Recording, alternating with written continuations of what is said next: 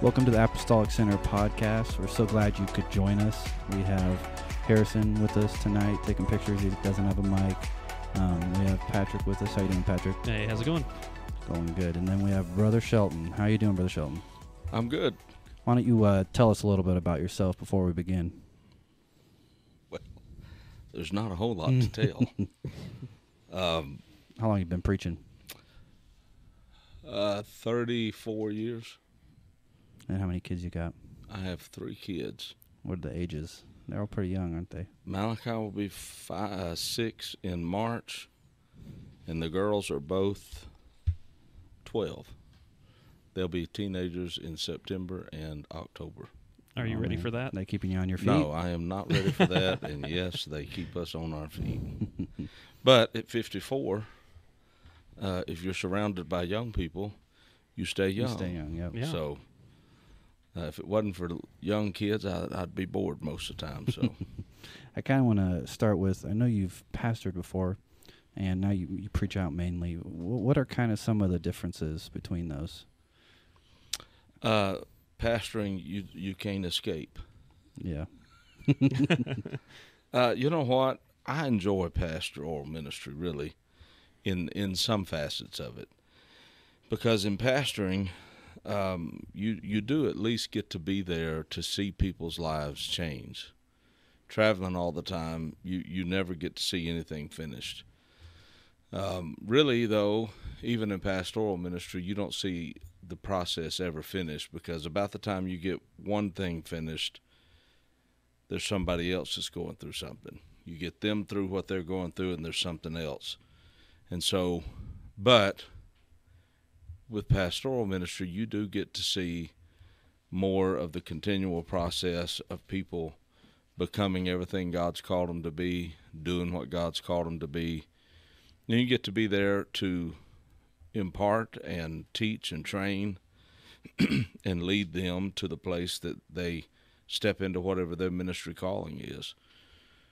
On the traveling side of it, you don't necessarily get to do that unless you're able to go back repetitively to some places with some regularity at least.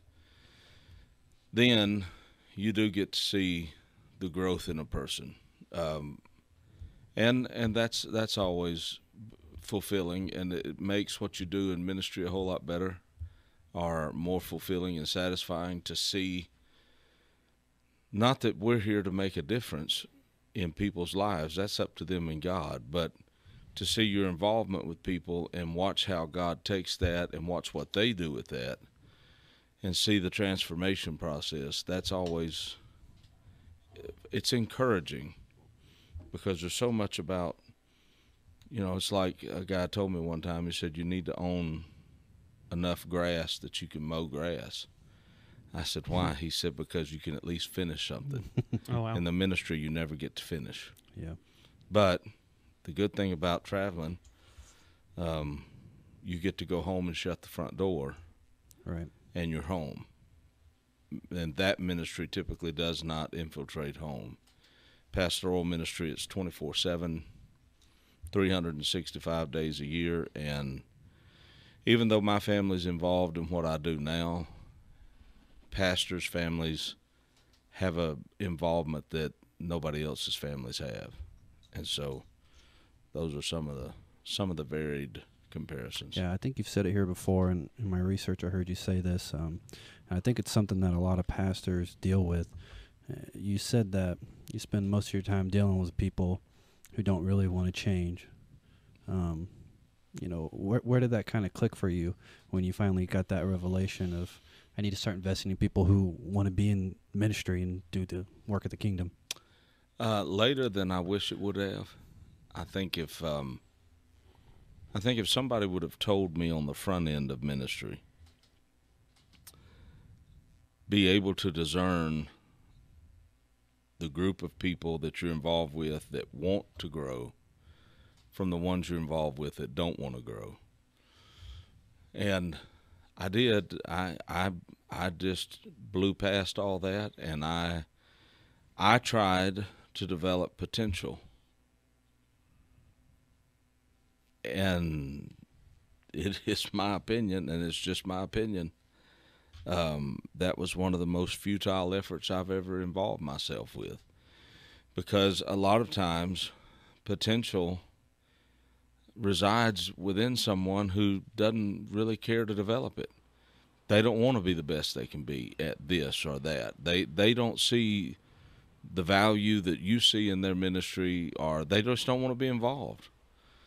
And so it becomes a personal challenge. Mm-hmm. Now I'm going to convert you. I'm going to convince you that you do want to be involved in ministry and you do want to change and whatever. And the ones that actually, and you're still not going to change them, but the ones that would have changed and the ones who wanted to do something different, I got to realizing I had let them sit on the sidelines and just all but starve to death. And so I think our job in the ministry is to develop people, giftings, and not worry about potential. That's between them and the Lord. And if they don't want it developed, then there's nothing you can do about it. But the ones who say, here I am, help me, lead me, train me, teach me, man, those are the ones that you pour into, and the kingdom is better off because of it. Some of your mentors, someone that you talk about very often is T.W. Barnes. He was obviously way before my time. I've seen some YouTube videos and stuff like that. How did that relationship come about between you two? It's really a weird story. I had, all my life, I knew there was something different about me. Now, nobody talked to me about it as a kid. I grew up in a very good church, a solid church. It was a word church. But nobody ever took time to talk to me about the gifts of the Spirit. I don't remember really ever hearing a whole lot being said about the fivefold ministry as a child and as a young person growing up in the church. So I'd had the Holy Ghost since I was about 9, and all of this stuff that God has developed into whatever it is today, it's been there my whole life. And I didn't know what to do with it. I thought something was wrong with me. And so I know now that it was the Lord revealing stuff and showing stuff to me, even as a 13, 14, 15-year-old kid. So a very good friend of mine knew Brother Barnes, and he called. We were talking one day, and he said, I'm going to call Brother Barnes and get you an appointment with him, because I don't know who else to point you in the direction of, and I don't know how to help you develop whatever this is. And so he called Brother Barnes, and when I walked in, Brother Barnes' first statement to me was, as he shook my hand, I've been waiting on you. And I thought, as a matter of fact, I said it out loud. I said, what do you mean waiting on me? He said, the Lord told me someone was coming and that I was going to help them. And he said a few other things. And so as a result of that, for the next 13 to 13 and a half years, I went to see him. Sometimes it would be every week. Sometimes it might be once a month. I don't remember it ever really going more than a month. Sometimes he called me. Sometimes I called him. There were times I would have a dream about him on Monday night, and Tuesday morning he would call, and in his own way, he would say, all right, the Lord told me you had a dream about me last night. Be here Thursday morning at 9 a.m., and we'll talk. And in all those years, it was crazy. And I don't know if he did it on purpose or if it just happened, but I never met him any day other than Thursday morning at 9 o'clock. And so my tutelage with him began that way.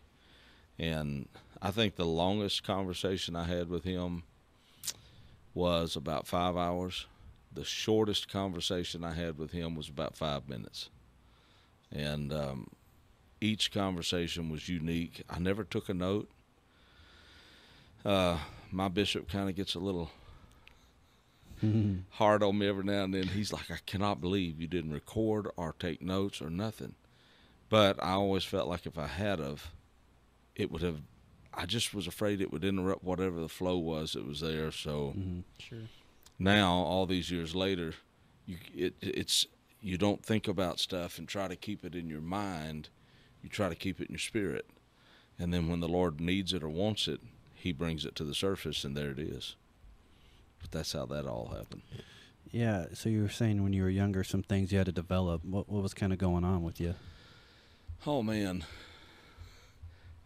At the risk of sounding like a weirdo, I would know when the phone was going to ring. I remember sitting at the kitchen table and or at our dining room table and eating a meal with our family, and all of a sudden I could see our pastor coming across the railroad tracks down the road and turning onto our street, and I'd tell my parents, pastor's coming, and they were always like, Scott, what are you talking? And sure enough, in about 2 minutes, he'd be pulling up in the driveway. Wow. Phone ring, I'd just go stand by the phone. I'd get up and just walk, stand by the phone, and reach for it just as it would start to ring. And I couldn't figure it out.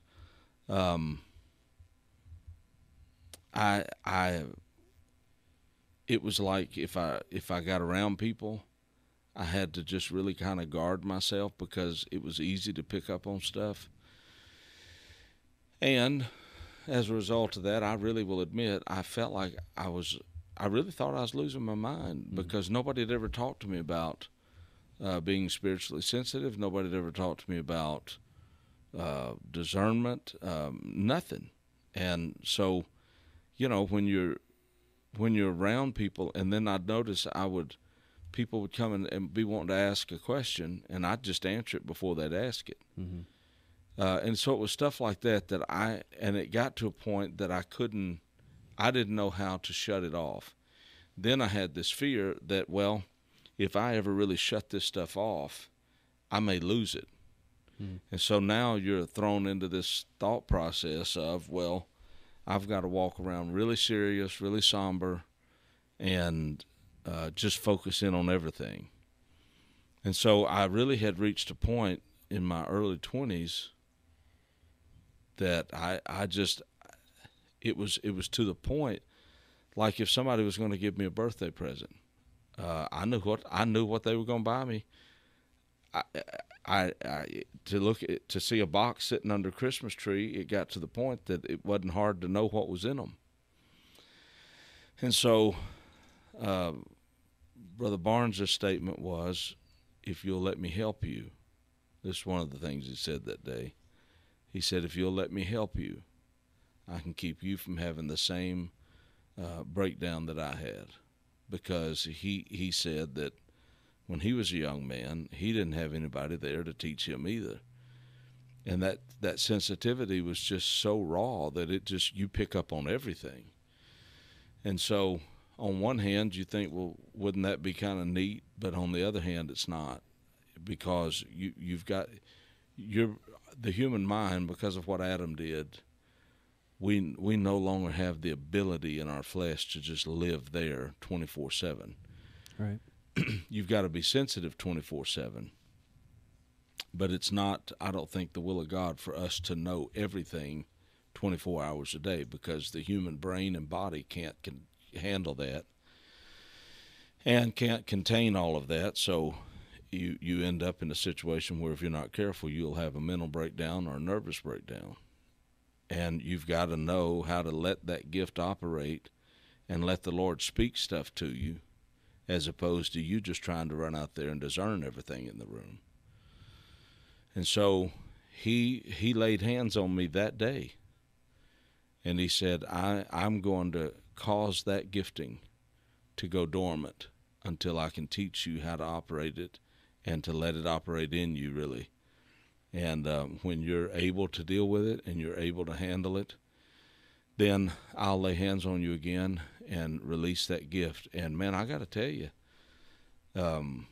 when that happened, there was some trepidation, because I thought, well, What if I don't get it back? Right.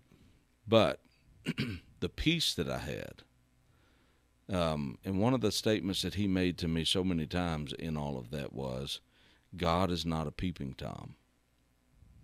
Just because you can see and you can know doesn't mean it's the will of God for you to see and know anything other than what he wants you to see and know. So that was, it wasn't just tutelage. I mean, it saved my life. Right. It caused me to have some boundaries that I would have never had otherwise. What kind of man was he? I mean, you were obviously real close to him. I mean, what are some of the things that stick out to you? Like I said, I mean, we see him from afar. I mean, we don't know him like you do. Sure. Brother Barnes was one of the most down-to-earth, simple people. He wore zip ties a lot. I just couldn't believe it when I first realized, and I never saw him in anything other than a suit. Mm-hmm. He would wear overalls and usually a long-sleeve flannel shirt or some pattern like that, but or a white shirt and a tie, and a suit coat over it if he felt like it. He wore zip ties, little old polyester suits and shirts, and I say polyester, they look like polyester to me, but I only saw him in 3 different colors of suits. Now, he may have had more. I just saw him in black, gray, and mauve, kind of a mauve champagne color, and had his little zip ties on, and his socks were always, every time I went over there, just about 100% of the time, he never had his shoes on. And he would always lean back in his chair and cross his feet at the ankle and on the corner of his desk. And if you go see a prophet, you always take them a offering and a peace offering. And he loved ice cold Dr. Pepper. Well, there was a gas station just a half a mile from the church that had a refrigerator that was the coldest refrigerator I'd ever seen in a convenience store. So I'd always stop and get him a ice cold Dr. Pepper, and he'd crack that thing open and just kind of giggle a little bit as it would ice up, and he'd drink on it. And it did not prevent me from getting shellacked every now and then. If I had it coming, he sure put it on me. But I think it may have bought me a little mercy, taking a little peace offering. But he was uncomplicated. He said one day he went to his shelf to get a book. And he said he had put his finger on the spine of that book and was about to pull it out of the shelf. And he said the Lord spoke to him and said, "Tom, what you doing, boy?" That's how he talked. And he told the Lord, he said, "Well, I'm reading this book." "Well, why?" "Well, this particular subject I saw in Scripture, and I remembered this guy wrote about it." He said, "Well, is that the book I wrote?" He said, "No." "So you're going to read a book written by somebody else to explain the book I wrote?" And he said he just shoved that book back up and said, "No, sir, I'm not." He said, "You go back and spend time with me, and I'll explain my book to you."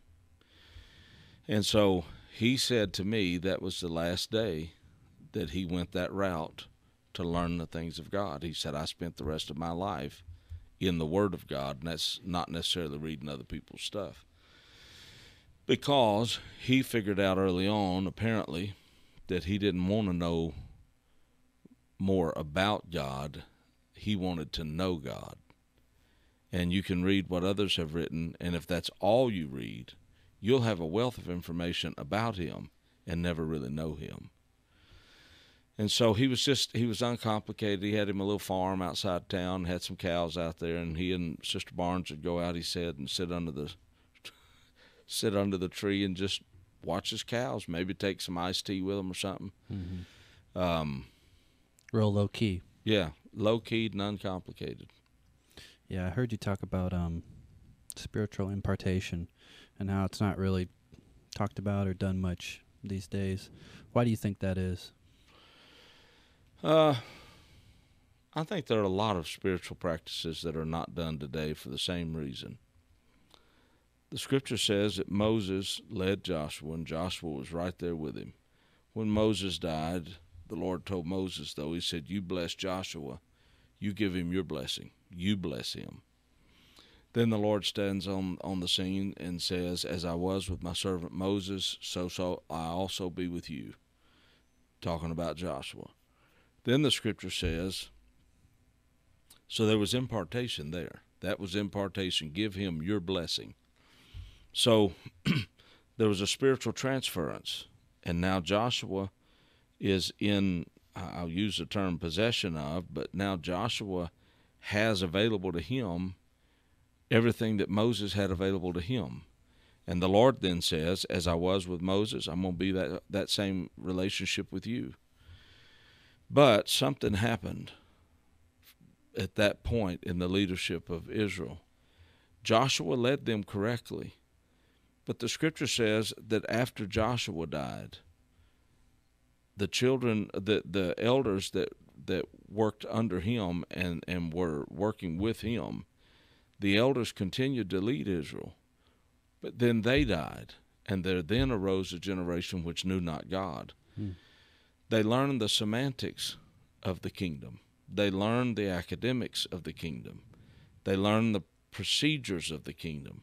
But that spiritual conveyance and that spiritual impartation, somewhere after Joshua got it, I don't think that there was just a full-blown realization of how necessary it was to put your hand on someone and say, such as I have, give I thee. The same as with Elijah and Elisha. Elijah is taken up in a whirlwind, and he says to Elisha, if you see me when I'm taken, you'll have what you want, a double portion of his spirit. I want a double portion of what you are. So he sees him taken up, the mantle falls, he picks it up, puts it on, and then when Elisha is on his deathbed, he tells the king, come in the room with me, strike the ground. And the last emotion Elisha had as he died, the scripture says he was wroth. He was mad at the king because the king had only struck the ground 3 times. Okay, well, in the, 3 years that Elisha traveled with Elijah before Elijah was taken away, there was something imparted in there. There were nights sitting by the campfire. He was standing right beside the man of God when ministry was being done, whatever the case. And there were things that were imparted to him spiritually, intellectually, conversationally, visually. But somewhere Joshua didn't have that same relationship with the leaders under him, and Elisha didn't have that same relationship with the king. I wonder how many times the king would have struck the ground if there had been a relationship of impartation. And so, which again, Elijah had a school of prophets, but he faced the prophets of Baal alone. Where were they at? Right. Where was the impartation? Where was the connection? I like to see men of God, when the pastor's moving through the building praying for people, especially young men who are still developing their ministries and finding what it is God's called them to be, but really not just limited to them. Walk with the pastor. If the man of God's walking along praying for people, don't necessarily get up there and try to hear every word he's saying, because it might be private. But be in that proximity, because there's something supernatural going on, and I want that to wash over me. But you've got to be there. If you're not there, it's not coming. And so I think that it's just one of those deals that we've taken for granted. We don't see the need for it. And I'm a broke record, I guess, from last night to today, but we're so good at having church. By the time the 4 Gospels were written, Jesus was in the street, and they're having the Passover feast in regards to him, Right. But they never even invite him in the room. He was there, and they didn't have a clue how significant it would have been to have had him in the room with them. And I think a lot of times now this would get me in trouble, but we would prefer to ship people off to Bible college. Mm-hmm. where they can be taught the academics of ministry, the hermeneutics and the homiletics, but they wouldn't know a move of God if it slapped them right in the mouth. And if a young man's got an apostolic call on his life to the fivefold ministry, then, in my opinion, connect him to somebody that's an elder that has that same calling. Give them access to one another where there can be some training and tutelage and impartation. But for goodness sake, don't just ship them off to a mass production facility and cookie cut and rubber stamp everybody and send everybody out the door looking, sounding, and acting just exactly the same when everyone there is uniquely different. And so I think it's just one of those deals. It's labor intensive. You got to pay attention. You got to, selfless people impart things. Selfish people don't. Right. Yeah. I'm sorry I'm giving long answers to short questions. No, they're great answers. That's what we want. I think I heard you talk, this must have been 2 years ago, and if I'm wrong, correct me. I think Brother Barnes told you or gave you a mandate that you're supposed to minister to youth age people. Am I right on that? He told me that there would be a lot of what I was doing would be focused in younger people in that direction. When did he tell you that? Was that early on when you guys started talking, or later? Multiple times throughout our relationship, but primarily the last time he told me was just within a couple of months before he passed. I was actually in Illinois preaching for Brother Lashley. And we were in the car one day, and the Lord spoke to me. He said, "Call Brother Barnes." And so I just picked my phone up and called him, and my hand to God, the phone rings. He did not have caller ID. The phone rings, and he said, "All right, boy, I was waiting on you to call me. Told the Lord I need to talk to you." I said, "Yes, sir." He said, "When can you be here?" I said, "Well, he said, where you at?" I told him. He said, "Well, I need to talk to you." I said, I'll be there Thursday." "When you want me?" He said, "Thursday." I said, "I'll be there." So I preached that night, got in my vehicle on Wednesday morning, drove to Louisiana. And so in the course of that conversation, he told me, he said, there will come a day when men that God has given visibility to and influence to, they are going to take that influence and visibility and be consumed with building their own kingdoms and their own churches and their own ministries. And he said, and of course his fingers looked like they were 17 inches long, but he said, the Lord's going to be going along like this, and then he's going to turn. Going to make a 90-degree turn, boy, and then he's going to be going that direction in the end time. He said, and when he makes that turn, those men that are consumed with themselves and their ministries and not the kingdom are not even going to know he's made the turn. My God. And he will, and this is what he said to me, he will never send anybody back to get them. He said, now, some of them will realize something happened after the fact and will begin to gravitate that direction and try to catch up, and they will.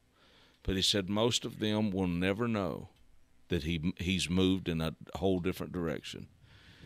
And he said when that time comes and the Lord makes that turn, and I personally believe the Lord's already made that turn, he said the Lord's going to move across the land, and I want you to keep your eyes open.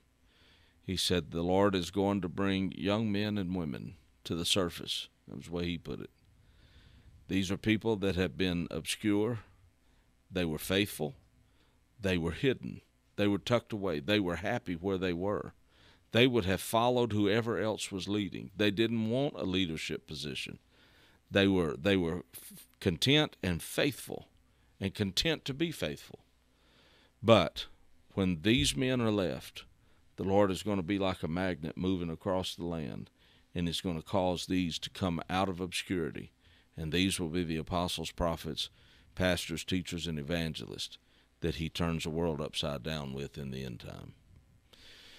And so he talked to me multiple times throughout our time about staying tuned into and allow God to use me to influence younger people. And of course, now when you're 90 years old, anybody under 60 is young. But I think it would, in his mind, I think he was looking at around 45 or so and down. Sweet, I'm considered young still. Yeah. Yes. I, however, have crossed that threshold where I am not. So how many people do you kind of take under your wing then? I mean, you know what? 4. My wife and my 3 kids. There you go. You know what? Those are the ones that I pay the closest attention to. Mm-hmm. Outside of that, there's various times of the year we may have 45 people in our house, and it be husbands and wives, and they're preachers, some of them pastors, some traveling full-time, some teachers, just the whole fivefold ministry. Mm-hmm. I don't really know. So it's not necessarily a one-on-one thing. It's just kind of... There are times it is. There are times that I'll have... I've got 2 or 3 right now that are wanting to come and just spend a couple of days. Mm-hmm. And that's been that way for a long time. We started doing a meeting in Fort Smith about 7 years ago. We call it Pursuit, but I started it reluctantly because I always felt like somebody else would be better off doing it, But I kept getting phone calls from these young men, and they'd say, "Brother Shelton, can we come to your house? I want to come get a hotel, and I'll come to your house for a couple of days, but I'll stay at a hotel if you'll just talk to me." And all that started back when we had all those guys that decided they were going to be emergent and relevant, and we just saw this seemed like a vacuum just hit the church, and so many guys just went out from us. What happened there? Yeah, I was going to kind of bring that up eventually, but since you're on the topic. There were several of them that got caught up in all that called me, and I never tried to see their point of view. And that sounds harsh, but I'm convinced of the truth. So I'm not interested in listening to somebody else's twisted view of the truth. Right. Yeah. Now, if you've got questions about the truth, I'll see if I can answer them for you, or point you in the right direction. But I never gave them the latitude to just call me and tell me what all they thought was wrong with us. If you've got questions, I'll answer them. But when I started asking questions, there was a group of 5 guys that did not know each other that called me all the time, that got caught up in that. And I asked each and every one of them, what happened? How did you get caught up in all of this? And every one of them, every single one of them, said to me, we went to elders. And now, if somebody gets mad about this, don't be mad at me. I'm just repeating what they told me. Yep. They said, we went to elders in our life and asked them questions about spiritual ministry, the gifts of the Spirit, fivefold ministry. How do you do deliverance ministry, if you want to use that term, casting the devil out of somebody, somebody that's bound by nicotine or pornography or lying or whatever. They're not necessarily possessed, but they are bound, demonically controlled. How do you get them delivered? And those kinds of questions. And what do you do when you see an angel in the room, or if you feel something demonic in the room? And when they went to their elders and asked those questions, they said to me, we were always told, you don't need to worry about all that. You just pray and you just study and you put good messages together. Wow. You get you some good sermons together. That's your job. And when you go somewhere to preach, you don't go in there to pastor that church. And I understand semantically, I understand where they're coming from on that. Right. However, a word from God is a word from God. And right. And if you want to say I'm trying to pastor your people, then I'm sorry you feel that way. But if the Lord tells me to come in and speak X, Y, Z, that's exactly what I'm going to do. Well, these guys had done that and kept getting rebuked. They were obeying God. Some of them were prophets that God sent somewhere with a word for a church that was going to save somebody's soul. But they got hammered for doing it, and so there was just this general consensus. You just get you some good sermons, and don't go to the pulpit without your notes. You always have notes, which that's fine. But by the same token, that may be just something you use as a reference, but let the Lord speak through you. Don't treat it like a script, I guess is what I'm saying. Right. And they were having spiritual encounters. Man, they were praying into places that nobody had ever prayed them through to before. And so when they inquired, what do I do with all this? They're told, you don't need to worry about that. Keep it here. Don't go deep. Keep it right here. And you just get you some good messages, and you'll get a lot of referrals, and you'll travel and be successful. Well, some of them bought into that and quit pursuing God and quit being hungry. Some of them didn't.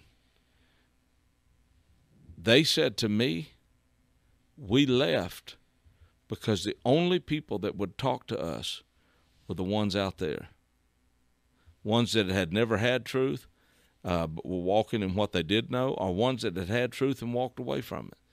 Nobody would talk to us except them.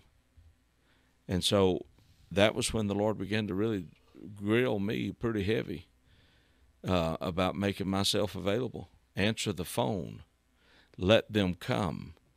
We're putting an addition on our house, and the primary reason for that is ministry, to be able to accommodate that. And so, I mean, isn't that what spiritual warfare is? I mean, how do you as an elder or a pastor tell someone that and get around that? It's Scripture.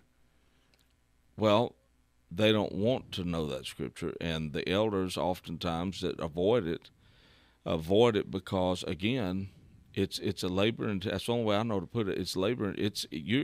You're going to have to be involved at a level of selflessness and sacrifice that a lot of men are uncomfortable with. They build a church to a point that they've got enough money to live a good life, and they're content to marry and bury. Pray a few people through here and there, bring an evangelist in 2 or 3 times a year, have big revivals with these guys that are quote unquote harvesters, and then that satisfies the realization that we need harvest and we need growth. So I'll hire you to come in and do that, and then I'll see you down the road, and we'll do this again in 6 months or something. Well, isn't that why there's just no growth? Yes, I mean, absolutely. because you have someone come in, do that, and then they don't disciple them anymore. Exactly. It's like fasting to say you fasted. Sure. If fasting does not change your lifestyle, you did it for the wrong reason.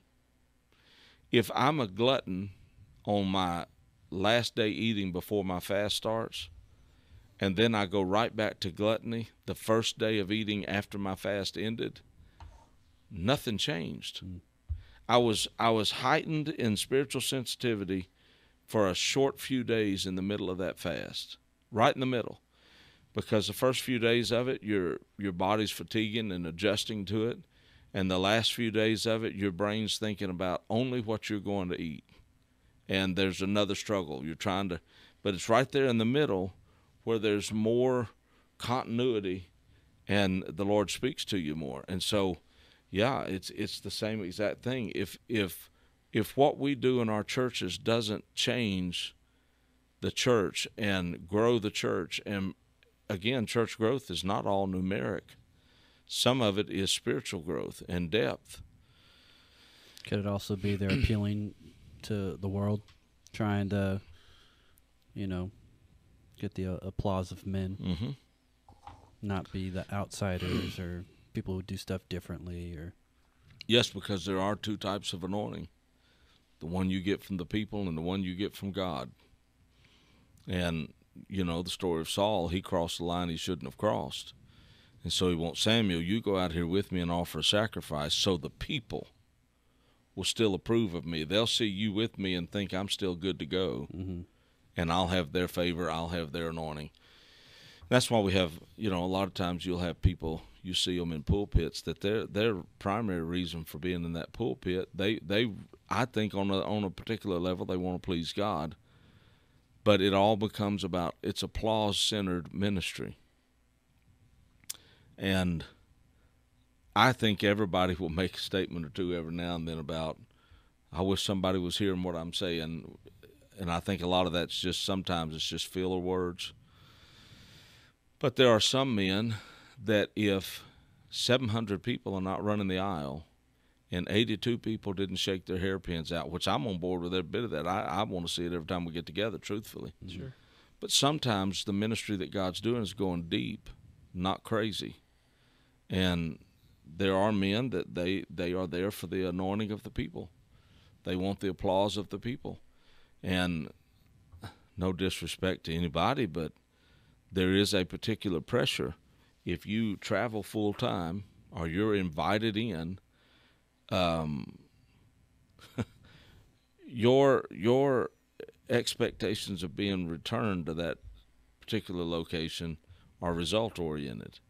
If there are no results, okay, well, then you have to go back and rephrase that. If the results are not what I want them to be, Right. I'm not bringing you back. Sure. And so it's, again, What should the goal be? the will of God. We say stuff, we say crazy stuff like we have an unfettered pulpit. But about 9.5% of the people that say that don't Right. mean that. That's Yeah. just Pentecostal cliches. Right. And all it takes, you just go ahead and lay the thunder to something, and you find out whether that pulpit's fettered or not. Sure.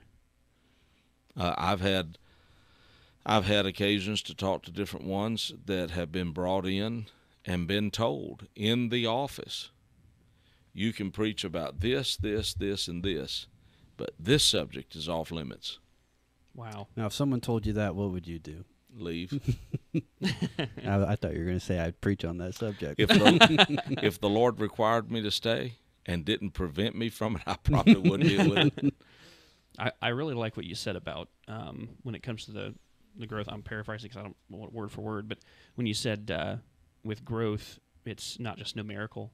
And I think people overlook that a lot because they see, we have numbers, but there's no spiritual growth in that. So are you really getting a revival? Is that... that's a hard question. I don't really know how to... Yeah, every time I see something, it's all numbers, Yeah. People are like, 20 got the Holy Ghost. Yeah, 20 10 got the Holy Ghost. Yeah. The people treat it very numerical. Yeah. We all, it seems like a human response to it, too. Yeah. Or maybe it's an American thing. Well, All about the numbers. It is, and it helps you stay booked up. Yeah. It gives you goals. You think of if a brother goes online and says, "Praise be to God, I was in Mattoon, Illinois, and I drove 15 families out of the church today." That don't tweet too well. That doesn't sound very good, does it? No, that don't make a good Twitter post. No. But it comes down to, I think, what a person's hunger level is.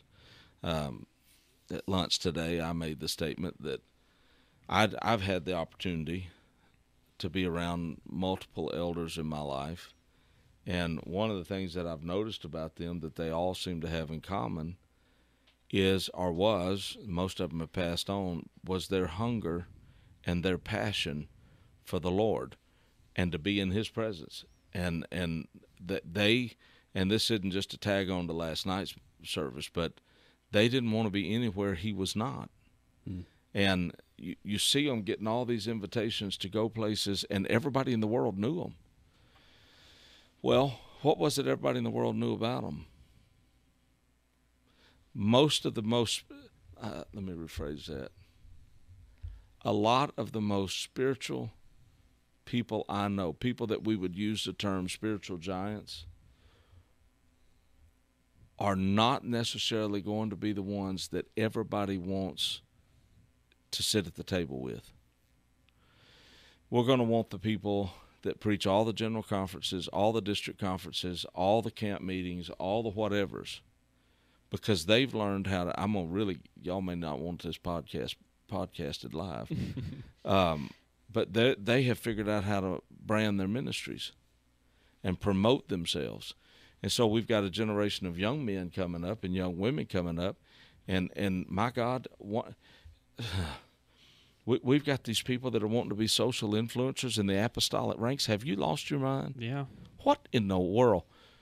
And I'm grieved at the person that wants to be that, but the thing that really grieves me is that they've got an audience in the apostolic church.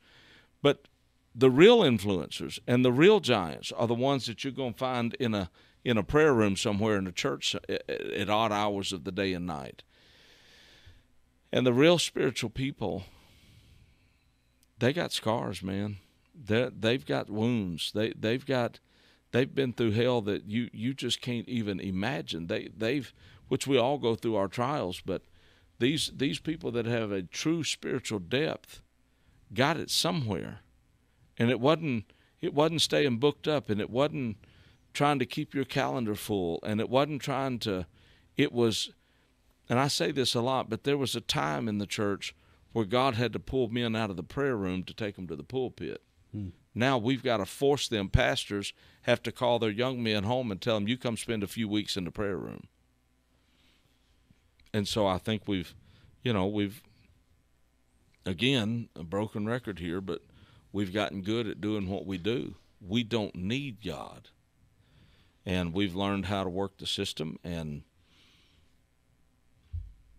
But he did say, if my people pray, prayer is the basis of everything we do. Right. Yeah, on that subject of spiritual giants, and it's the old cliche, back in our day we had all this and that. Yeah. Is that do you see those many people these days, or is it kind of a dying breed? Spiritual giants. I mean, sure, there's some, but I always hear, back in you know what I'm saying, Patrick? Yeah. I remember being a kid and hearing like everyone hates millennials, so I mean. Yeah, so we're just going to be the millennials that talk about stuff. But like, no, and what the funny thing is, the people that hate millennials happen to be millennials in some way. Yeah. But anyways, that's another subject. But yeah, I agree with that. You see what I'm saying? Like, do you think that's still pretty prevalent, or are we losing that? We lost a generation of them.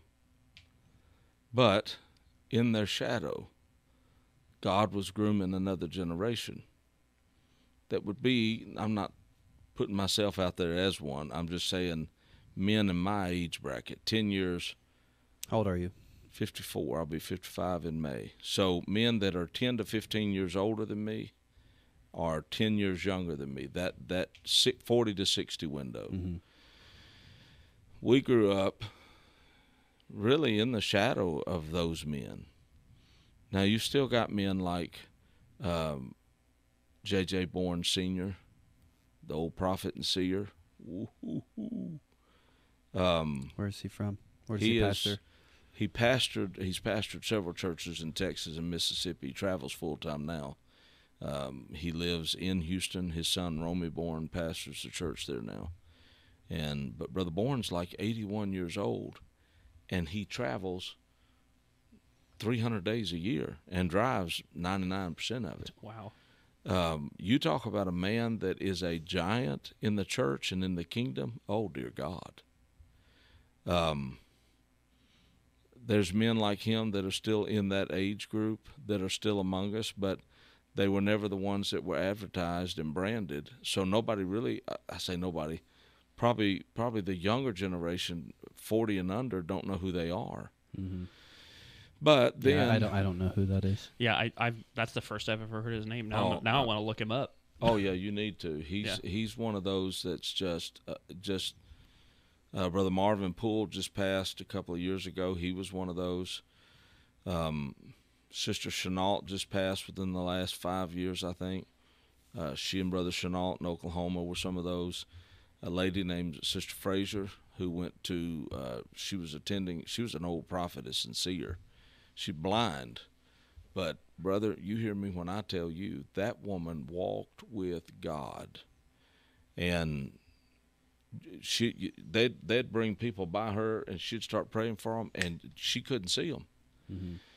but she'd describe their life, minister to them. It was absolutely amazing. Wow. She passed within the last 5 years, but there are still some men and women in that age group in their 70s and 80s that are still among us. Sister Bobby Wendell is still alive. She's one of those. Sister Vicky Vernon. Yeah. When she comes here. That woman's powerful. That's a prophetess right there. Oh yeah. But then in my age group, there are men like Brother Ennis Fuller in Nacogdoches, Texas. Mm-hmm. Quiet, unassuming, but you hear me when I tell you something.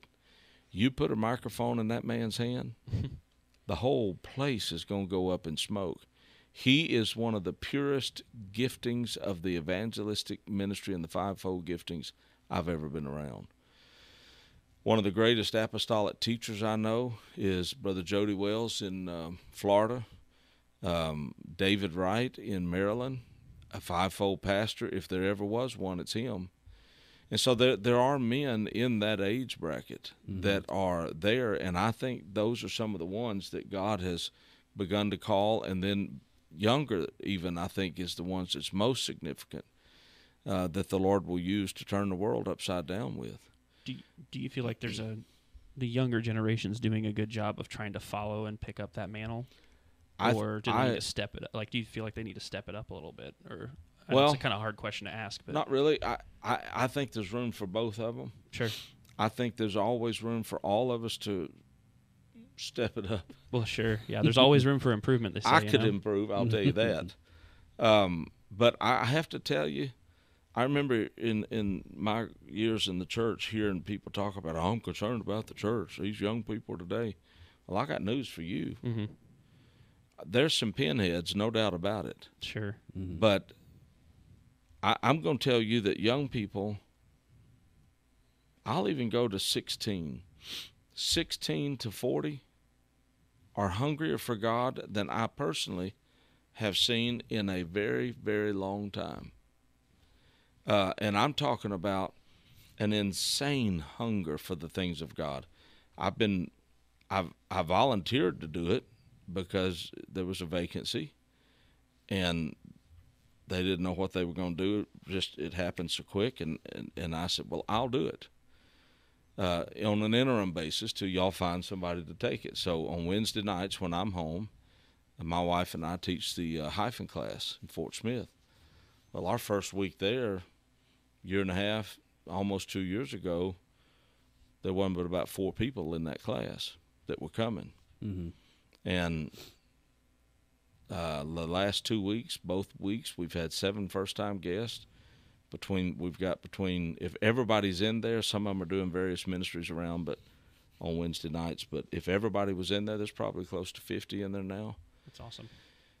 They will. It don't matter how deep you go teaching them. It don't matter if we start praying, and we may go an hour and a half praying. They're right there.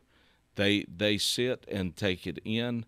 Even these kids that are coming, they're from the college or whatever.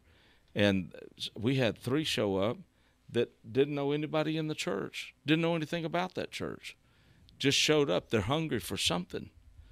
And so I really have a lot of optimism for where the church is headed because of where God's taken us, obviously. Sure. But also the young people in the church that are hungry. Now, I will tell you this generation got an iPhone. Mm-hmm. You just go ahead and bore them. Get in the pulpit and preach some nonsense that bores them, they'll be on their phone. You start preaching stuff, and believe it or not, and I'm not trying to cross swords with anybody, but I've had a lot of young adults come to me and tell me, could preachers please just quit preaching what's on the internet and preach that? We can see that. Sure. We don't understand the Bible. What is prayer? Could somebody, but we're dialing all that back because we're trying to be, conscientious of our guests, but they came wanting what we are. Right. And so it just seems to me that young people, they're not going to put up with being lied to, I can tell you that. Yeah. If there's not more out there, quit telling us there is. And if there is more than what I've got, show me where it is and how do I get it. Right. Well, it's kind of like what you said about those young men that were wanting to know how to do all those things. It's a perfect example. Absolutely. Absolutely. You keep hitting on the fivefold ministry. Is that something that we're not doing as well on or throughout the church? Obviously, everything can be improved on, but is that I something think we have that's failed utterly in that area. If you just want me to be straight up honest, I want you to be straight up. Yes. I think we have just failed in regards to the fivefold ministry, because we want to put 3 basic categories out there, and we don't want to deal with the rest of it. And I have a feeling about why too, that the enemy is doing that to us. And I may have said this here before, but when they were building the Tower of Babel, the Lord knew, the scripture indicates that he knew they were going to be successful. So to stop what they were doing, he changed how they talked about it. He didn't change the topic. He didn't just come down and flatten the Tower of Babel and erase everybody's memories. He changed the language. So probably the Mandarin Chinese were still talking about the Tower of Babel, but the Arabs now couldn't understand them. Mm-hmm. And the folks that were headed to Guatemala and the Spanish-speaking nations of the world couldn't understand what the Arabs were saying. And the Japanese didn't know what nobody, and the Russians had no idea what in the wide world. He didn't stop them from having a conversation about the tower, but he changed how they talked about it. Because when you're not speaking the same language, you won't work together. You can't work together. Right. Communication's key and paramount to everything. And so I personally believe that old Satan was standing there and watched all that get messed up, and he took note of it. He said, you know what? I'm going to take a play out of his playbook. And when Scripture starts being fulfilled, that the latter house is going to be greater than the former, and the latter rain is going to be greater than the former rain, and the end-time harvest that he's promised he's going to give the church, I'm going to use that plan right there to mess this thing up. This latter house, he tore up my house, I'm going to tear his up, and I'm going to use his playbook to do it. Well, the fivefold ministry, the scripture says that he gave if you look it up, and I guess somebody, if one of y'all find that, where it's talking about the fivefold ministry, to some he gave apostles, and to some prophets, pastors, teachers, and evangelists. And that's where we usually stop when we're talking about the fivefold ministry. We want to just read what they are, the identifiers of them, but we never go far enough to dwell on and talk about and teach and impart what the purpose of what is the function of the fivefold ministry. When you get it, just start reading. What scripture oh, is it? Goodness, I don't know. I'm sorry. No, you're fine. No, just type on the internet fivefold ministry. Okay, that'll work. It'll come up. I'm so. No, you're fine. You'd think I had it committed to memory. Well, you'd think I would too. Ephesians 4:11. Yep, there it is. Let me get it pulled up here.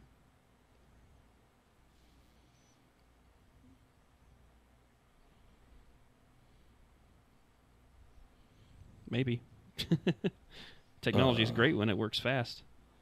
Yeah, I'm in the Like I said, we need a new PC. All right, listen to this. Oh, you got it? Yeah. Okay.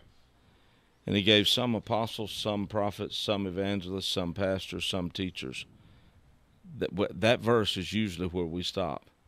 But here's why he did it: for the perfecting of the saints, for the work of the ministry, for the edifying of the body of Christ, till we all come in the unity of faith. That's eternity. I was literally just reading about this and listening to another podcast about this, believe it or not. Like, it just now clicked in my head, one of those aha moments. Yeah. Yes. So that's why he gave the fivefold ministry to the church. Not just for the edifying and the perfecting of the saints, but for the work of the ministry. There's nothing else that I'm aware of. Now, if y'all know, you show me, because I don't want to be ignorant. But I don't know of another place in Scripture where anything else was given to the church for those 3 reasons: for edifying the church, perfecting the church, and preparing them and equipping them for the work of the ministry. So here we are now. In the last 12 to 24 months, there has been just a deluge of conversations about the fivefold ministry. And everybody seems to be talking about it all the time. But it's Babel all over again. Everybody's talking about it from their own perspectives and their own opinions. Well, I think, well, I don't think, well, if the Lord really wanted, and blah, blah, blah. Bottom line is, there's nowhere in Scripture where he ever did away with the fivefold giftings. Nowhere. And if that reason that he gave them to the church has been fulfilled and completed, then sure, not just are two of them gone, apostles and prophets, they're all gone. Right. So that purpose is not finished. We're not all edified yet. We're not all perfected yet. Sure. And the work of the ministry still has to be done. Therefore, just that principle alone requires that the fivefold ministry must remain among us and must be widely accepted and promoted and made room for, so that the body of Christ can be edified, perfected, and equipped for the end-time church and its mission in the harvest field. Now, if anybody can say, okay, well, that purpose has been completed, then we're not the church either. Right. Right, yeah. If we no longer need edification, perfecting, and equipping, then we're no longer the church. The church is finished. This is just some crazy thing, and we can start believing in the annihilation of the wicked dead, that we'll live our life, we'll die, and that'll be the end of it. Right. But the work of the church still has to be done. So if the work of the church still has to be done, the way we do it and our ability to do it is still dependent on that right there. I've given you these 5 giftings so that you're edified, perfected, and able to do the job. You're equipped. And so, again, when anybody calls me to talk about the fivefold ministry, that's where I go. Mm-hmm. If you can show me scripturally where the church don't exist, or the church still exists and is now so fully equipped and perfected that we no longer need this, just give me scripture for it. But because we're all human sitting in this room, I don't know about the rest of you 3 brethren, but I still need help. I definitely ain't perfect. I'm just, you may say man of God, but Patrick's newly married. He needs a lot of help. Oh, yeah, I need a lot of help. My wife may agree with that. But if we're still flesh, we still need help. Right. I don't care how old or young we are. I still need a pastor in my life. I need spiritual authority over me, governing me. Right. And so if the church still exists, then we still need those giftings to perfect us, because the rapture has not come and the work of the church still has to be done. And there is no other thing that I can find that he gave us to equip, perfect, and edify the body to do what it's called to do. So I don't know how we extrapolate any one of those giftings and get rid of it. Right. And say there's no need for it.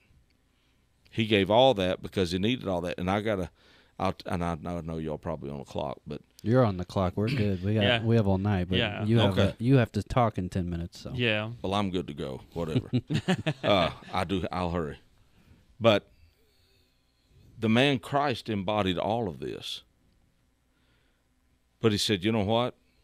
I'm not going to leave one person with all this, because I don't want one person to be an island to themselves. Mm. So I'm going to make them interdependent on one another. And I'm going to give this gift to this one and these over here and that over there. And the church will not look to any, because if the church with its anointing starts looking at one person who has all of this stuff and they're the only one that's got it, we'll make a god out of them. Right. So he said, we're not going to do that. You're going to need multiple people. And some of them are going to be people you never imagined would be the ones you needed. So, yeah, I think we have dropped the ball on the fivefold ministry. Which is crazy, because I remember being a kid, I felt like we heard a lot about it. I mean, I don't know if you a little bit more, yeah. Yeah. But, yeah, I haven't really heard much about it in a long time. Yeah. Well, I hate to stop. We got a lot more to talk about, but you'll be here for 217 next year, right? Yes. That's probably the next time we'll see each other. In the upcoming celebration. Yes. In April. Oh, okay. Oh, you're going to be back in April? Yeah. Oh, yeah. How long are you going to be here for? Oh, I don't know. I've got to be here for that great Well, I'll text you. celebratory Maybe we can time. do it again if you. I'll be glad to. Okay, good. We'll do it again in April then. Yeah, absolutely. I enjoy having you on. For me, this is the second time I've had you on the podcast. Yeah. So All right. We'll do it. Well, we want to thank you all for watching. If you enjoy it, please leave a like and a comment, and God bless you.